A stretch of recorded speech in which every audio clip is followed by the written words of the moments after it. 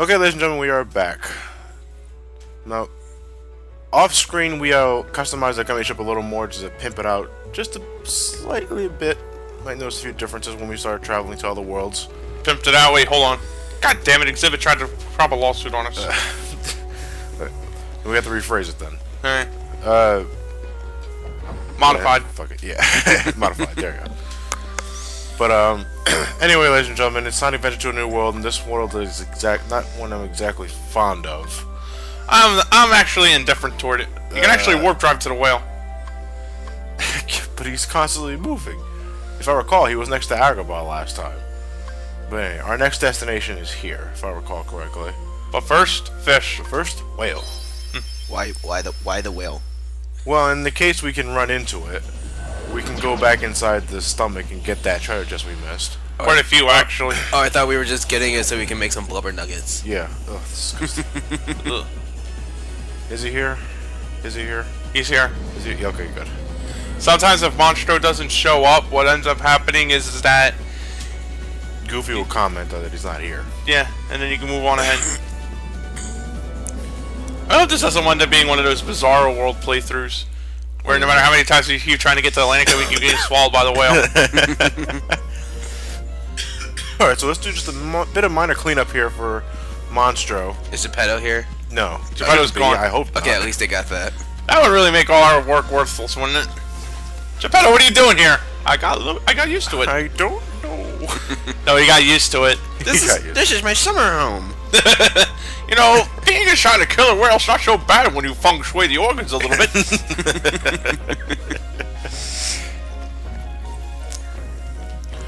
Yeah. Wait, the prizes are down in the chambers, not I up want to here. get the stuff that we missed in the throat. What do we miss? If anything, I'm not sure. It's in the lower levels. Of course, there's Heartless. Oh, those heartless, don't you know? Darkness is born in every heart, and this whale out here is a real prick. Okay, nothing here. Right, it's all in the chambers. Alright, I just wanted to make sure, because it's been a while since I last... Now the thing is, I'm not exactly sure which chambers, but I do know that if you have high jump, you can pretty much get to whatever you need to go to in there. Okay, ladies and gentlemen, we're back in Chamber 2. We can easily get this chest now with a high jump. Mega Elixir. Ain't bad, but there's still more to be found! Ladies and gentlemen, we're back in Chamber 5, and our next treasure chest is just right over here. Okay. This might be it, the torn page. Mithril. Mithril. Shit, can't use that. I can't use that for something in Merlin's house. Okay, next treasure is right here. Again, can't open it because we're in battle mode. Now we can open the chest. All this for dogs. Dumb. Yeah, that's helpful. Okay, so we're in Chamber 6. And there's more violence to be had! Damn it! Just can't never catch a break, can you? Oh, wait. What key bearer do we keep missing? Well, who else is here? Hit R1 and find out. Oh, it's one of these little turds. Go away! I have chests to open. Still there. It's like every time I jump towards the damn chest, these guys are pop up! That's how Heartless function. The ultimate cock blockers for treasure. They don't want you to progress. Is that an item? Yeah. It is. Lether. And a bright shard. I saw another one down there too.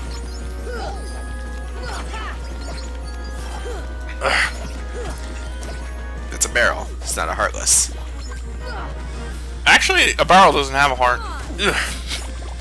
Wait, hold on. There's an item on the second step. Hold on, I'm trying to get to this chest right here first. Oh, okay. Did you not see me trying to get it earlier? Torn There page. it is. There's a torn page. There's another chest right here. Yo, Can you reach it though? No. Yeah, I think you can. No, I don't think so.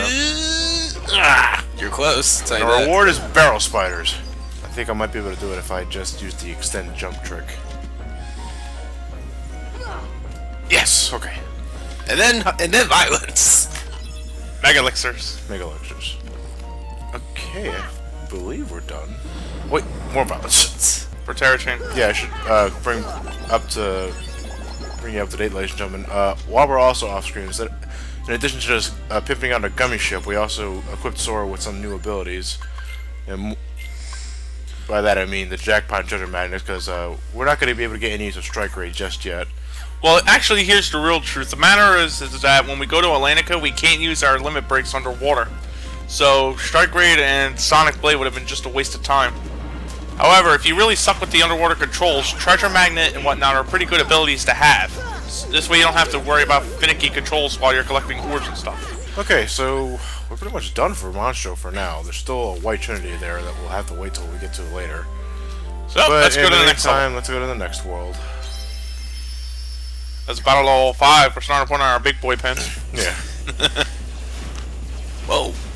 You put the Thundara gummies? Yes. Wow. Why not? I should go for Thundaga. Why do you have 2 sets of wings? Because... To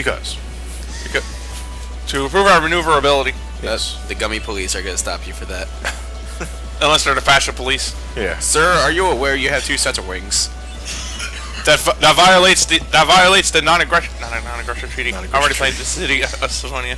You know, using It violates the non-symmetrical treaty we have. You know, using warp drive here in these parts is illegal. No. I actually feel rather indifferent toward Atlantica. Admittedly, it ain't my favorite world, but it doesn't kill me to do. It's two things. One, I hate the underwater controls. Secondly, Under the Sea does not make a good overworld theme. I'm sorry. I had that similar dilemma with Birth by Sleep and what was that world? Cinderella's tune. Whoever thought Bibbidi Bobbidi Boo would be a nice little tune to hear as the overall theme repeatedly really deserves to get shot. Wait, Cinderella has her I own like world? Atlantica's battle theme. But Under the Sea is not something I want to hear repeatedly over and over and over again. Like I said, to me it's inoffensive. In other words, I Sora heard better, but I could do worse. Sora was a mermaid the entire time. And Goofy was a turtle, and Donald's a... Octopus. I was going to say squid. Huh? Come on, Sebastian. Ariel, wait! Slow down! Don't leave me behind! Yes, always leave a crab behind. That would be my turn too. I've seen ducks, I've seen squid, I've never seen duck squidge. Holy abomination! Sebastian. You don't look like one of them. An abomination. Flounder? I don't know. Donald Cthulhu? Something weird Wait, about his name is Flounder? Yeah. I never watched The Little Mermaid, so I wouldn't know. I can understand why Goofy and Donald would stick out, but why is Sora out of the ordinary? a little different. Probably because I've never really seen him in these waters. From kind of Well, yeah, from that, I can understand that, from total stranger aspect, but... I think it's because of the fin Sora has behind him. Well, he's male. Yes, the back fin is a penis. Sebastian can show you how we swim around here. Ariel! King Triton will not like this! It's amazing what Disney got away with in terms of character design. What do you mean? Ariel's pretty much wearing nothing but a bra. You know, I actually thought that whole cutscene, you saw Sebastian just smiling. Okay, ladies and gentlemen, welcome to Atlantica. Alright, we have to talk to Sebastian, I believe. wasn't No, it? it's the flounder. You have to keep finding the fish. That's right. And by that, you're gonna whack the friggin' princess. Okay.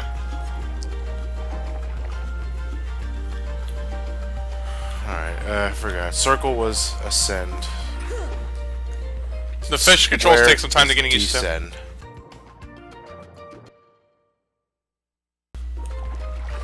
You know, God of War had better underwater controls. What came first? This or God of War? This. By, I think, 3 years. Yeah, but the thing is, though, since they're same gen consoles, it's more like how are we gonna really implement it effectively? I don't know. Look, I don't know. There's some people that may find it not too bad. It's too awkward. It's like it's abrupt gameplay change for me. Where the hell is he? What's the hell? He was right behind. He was all the way behind you. Turn around. He was behind the clam. There, no, there he is, right there. So I got sidetracked for a second. There's this fucking fly in the room, and I wish I could get rid of it.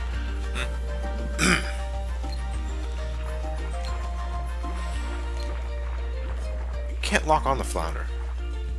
All you need to do is tag him anyway. So Yeah. I think he goes really high up this time. I mean, every other world we've been into was pretty much, you know, the run Really of the high mill. up. It's been pretty much the run-of-the-mill formula. And Atlantica, they decided to switch the entire control scheme.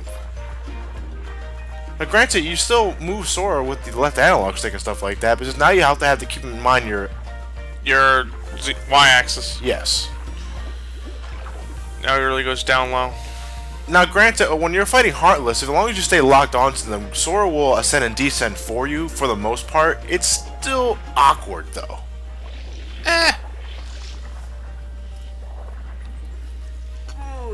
Well, you know, it could be worse. There could be no Heartless at all, and you'd have to play QuickTime events with songs from the movie. Yeah, I would really hate that after a while. Elliot, that is a terrible idea, and you should be bad for thinking about that. Right, you've been disowned from your family again. Wait, I'm sorry. I could have sworn he was gonna pinch him on his nipple. That would have made for a bad joke. It's the equivalent. That's Atlantica's breaking a leg. That's titty twisters. Titty twisters. Anyway, sea neons. These are pretty much the shadows of the underwater world. Nothing to write home about. Nothing threatening at all. Yeah, though, if you're lucky and you drop and you get a good kill on him, you might get a Blizzaga ring from them.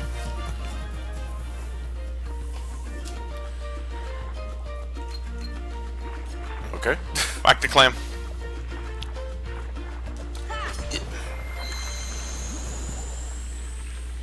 It hit a safe point. Sora was thoroughly amazed at what a clam does when it opens up. Well, it did materialize a save point.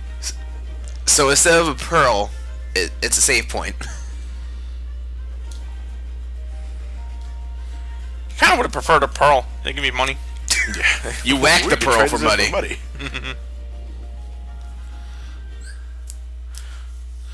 Ariel is pretty much a... You know, you can make Ariel the case of a white mage, but given that she has names like potions in her name and whatnot, I kinda call her an alchemist.